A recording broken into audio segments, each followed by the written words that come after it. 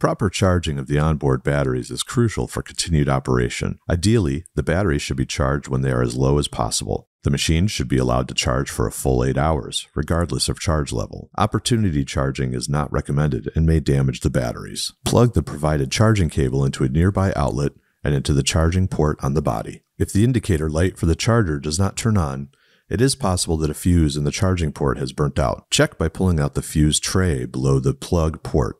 The fuse closest to the body is the active fuse. The other is a replacement fuse.